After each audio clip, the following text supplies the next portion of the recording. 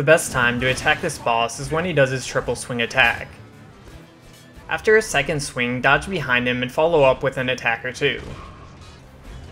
For this fight, you really want to keep a distance at all times unless you're attacking.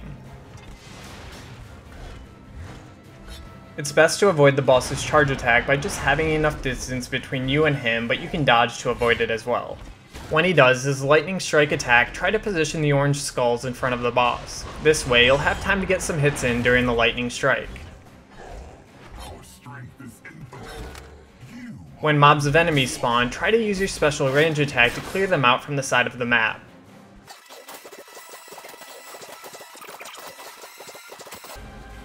Once the boss's soul comes out, attack it while keeping an eye on the yellow meter. When it's drained to about a third, you want to dodge to the side to avoid his area attack. If you get bored while waiting, you can jump while shooting him with a few arrows.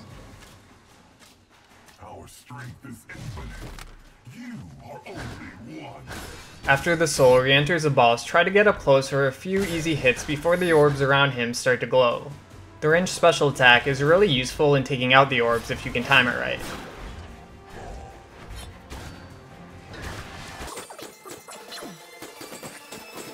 When he does his ranged sickle attack, you either want to be close to him to dodge or far away to avoid the strike. This attack will also unleash a small amount of electricity you need to jump over.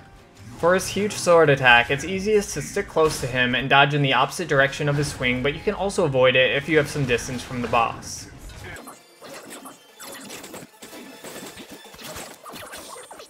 Now, I don't recommend doing this, but you can dodge the soul's area attack if you're in a tough spot.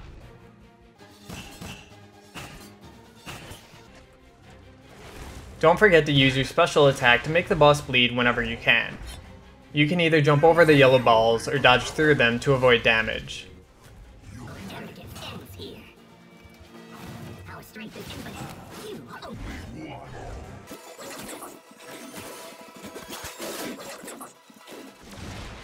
For the final phase, I tried to play far away, but there are way too many obstacles to avoid, so I ended up taking some damage.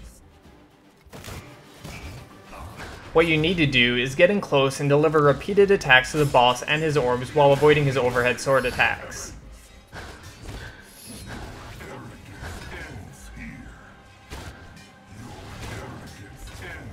Alright, and that's it for this boss. Thanks for watching and see you next time.